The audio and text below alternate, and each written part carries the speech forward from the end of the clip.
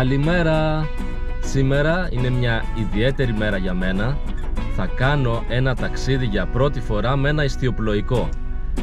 Ήθελα πολύ καιρό να το κάνω και σήμερα δόθηκε η ευκαιρία να πάρω μέρος, όχι απλά να κάνω ένα ταξίδι με ιστιοπλοϊκό, αλλά να κάνω και έναν αγώνα, να συμμετέχω σε έναν αγώνα ιστιοπλοϊκών σκαφών. Πάμε να βρούμε το σκάφος και εκεί θα πούμε, αλλά θα δείξουμε ακόμα περισσότερα.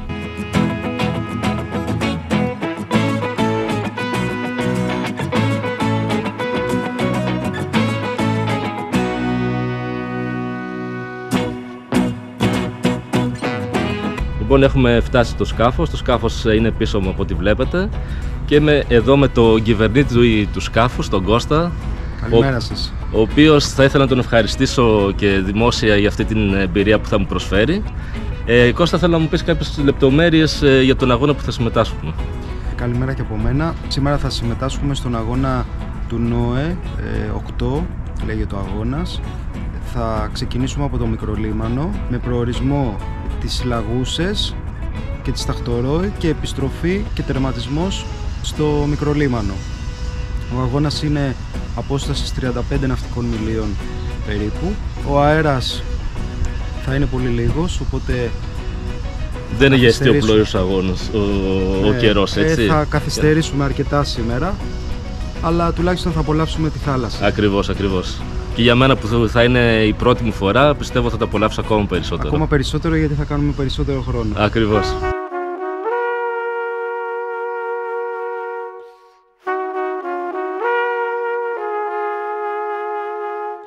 Το όνομα του σκάφους είναι Utopia. Είναι ένα αγωνιστικό σκάφος μήκους 12 μέτρων και πλάτους 3,5 μέτρων, με το ύψος του καταρτιού να φτάνει τα 17 μέτρα. Ο μέγιστος αριθμός των ατόμων του πληρώματος είναι 12 άτομα.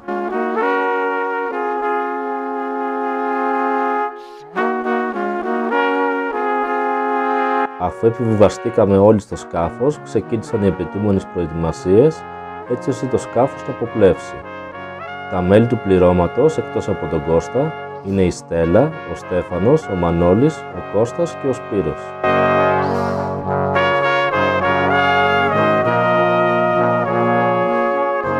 Ξεκινήσαμε λοιπόν και ο ενθουσιασμός μου ήταν μεγάλος.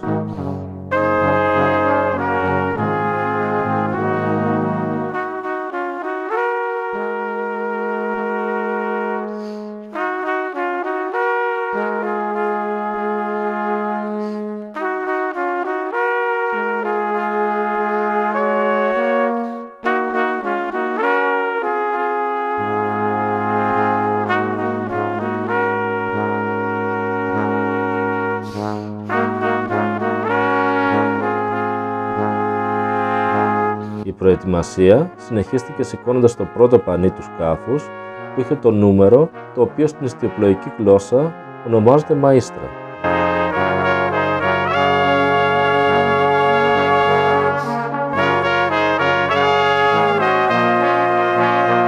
Έπειτα κατευθυνθήκαμε μαζί με τα άλλα σκάφη προς τη γραμμή της εκκίνησης.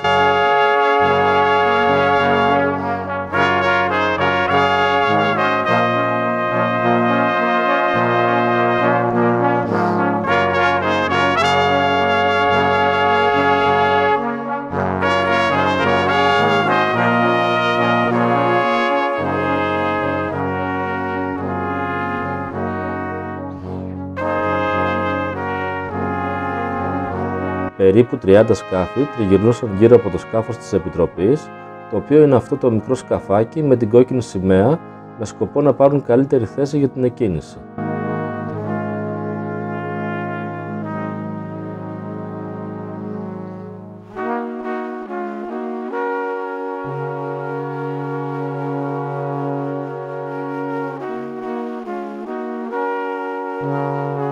Ο χώρος αυτός της ιστιοπλοΐας είναι μια κλειστή κοινότητα που λίγο πολύ γνωρίζονται μεταξύ τους και βέβαια δεν λείπουν τα πειράγματα.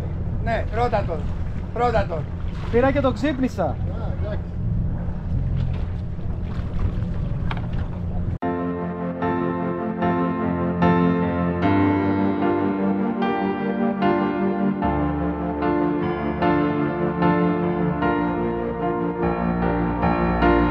Στη συνέχεια σηκώθηκε και το δεύτερο πανί, το οποίο ονομάζεται φλόκος, και πλέον ήμασταν έτοιμοι για την εκκίνηση του αγώνα.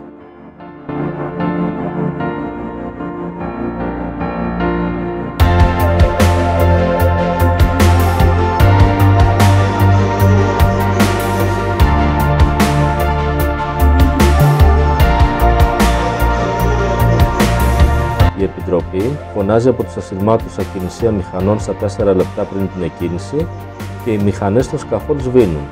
Η εκκίνηση του αγώνα δόθηκε με αυτόν τον μακρόσυρτο ήχο και ο αγώνας ξεκίνησε.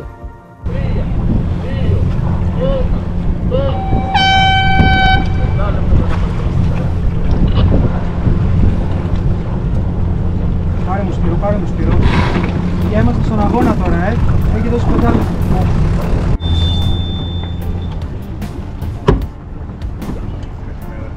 Παιδιά, τώρα πάμε με τα πανιά. Πανώνει λίγο λάσκα.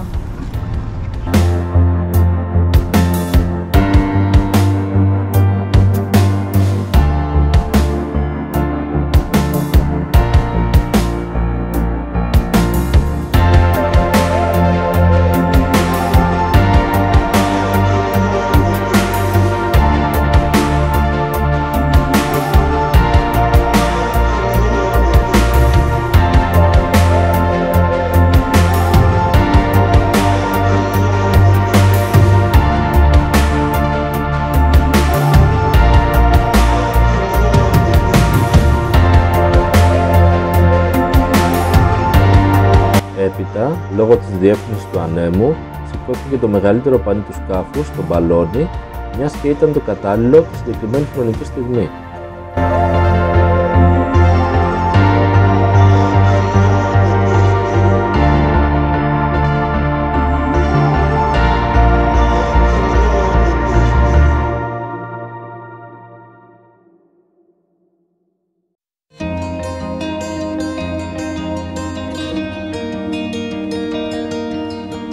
Η σχεδόν άπνοια μας αναγκάζει να κινούμαστε αργά και αυτό με έκανε να βαρεθώ λίγο, αλλά παρόλα αυτά απολάβανα την ηρεμία της θάλασσας χωρίς τον ενοχλητικό θόρυβο της μηχανής.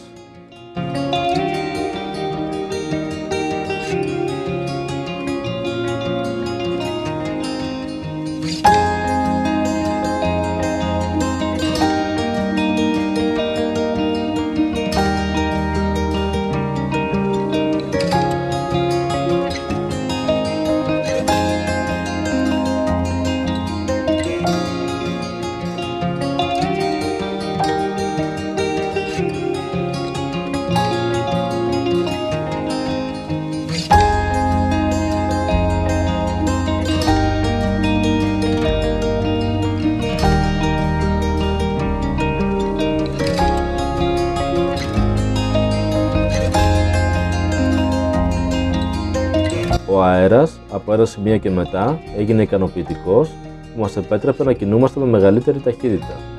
Έτσι λοιπόν κατεβάσαμε και αποθηκεύσαμε τον μπαλόνι και ανεβάσαμε ξανά τον φλόκο, τον μπροστινό πανί του σκάφους δηλαδή.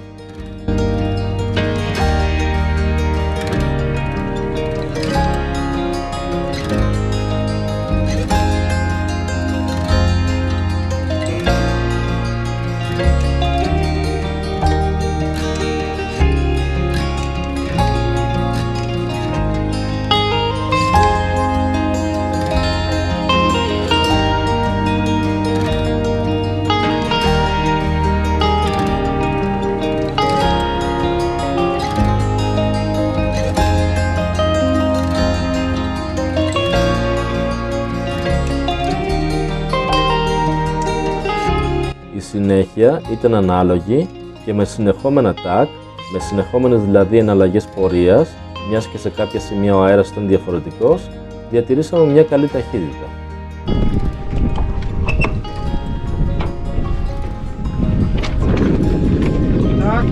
Τάκ, λάσκα!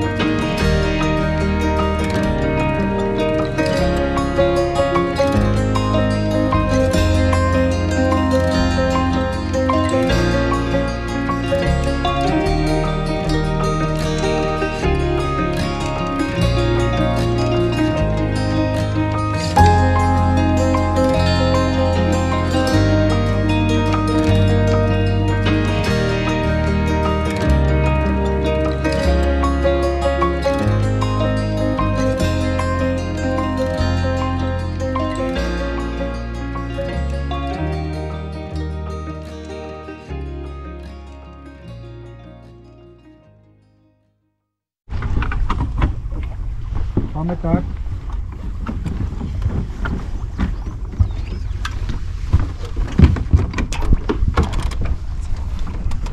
Λάσκα μάνα, λάσκα.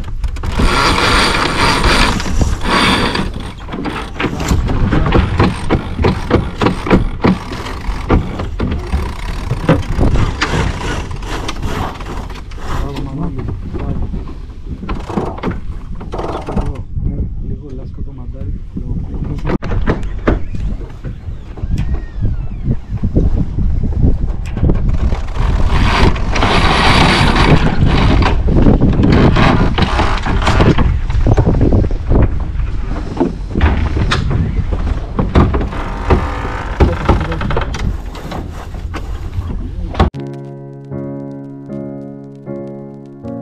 Φτάνοντας στο νησάκι της Λαγούσας, γνωρίζαμε ότι σε λίγο θα πέραμε τη στροφή για την επιστροφή, ενώ βλέπαμε ήδη κάποια σκάφη να επιστρέφουν.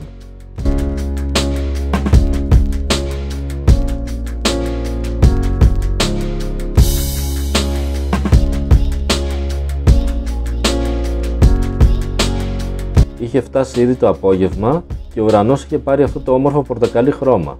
Προσωπικά, η Δύση μαζί με την Ανατολή είναι οι αγαπημένες μου ώρες.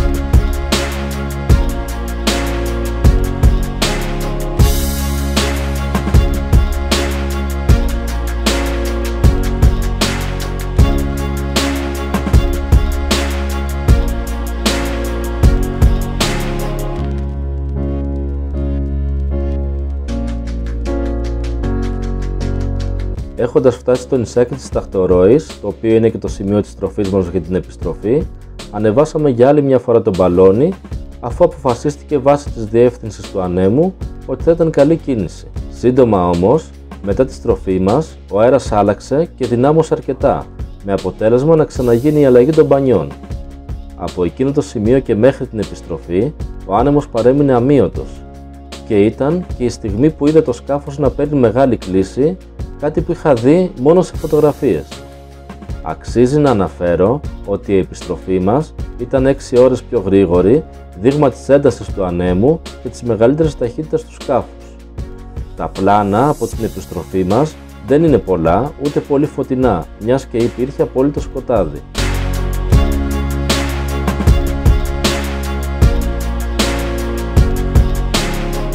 Γενικά, η εμπειρία μου ήταν μοναδική και σίγουρα θέλω να την επαναλάβω κάποια στιγμή.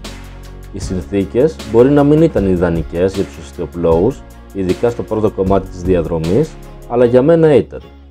Είδα όλες τις πλευρές ενός ταξιδιού με ένα ιστιοπλοϊκό σκάφος, την απολαυστική, την ήρεμη, τη βαρετή και την έντονη. Για το τέλος, θα δείξω τη διαδρομή που κάναμε έτσι όπως την αποτύπωσε το GPS.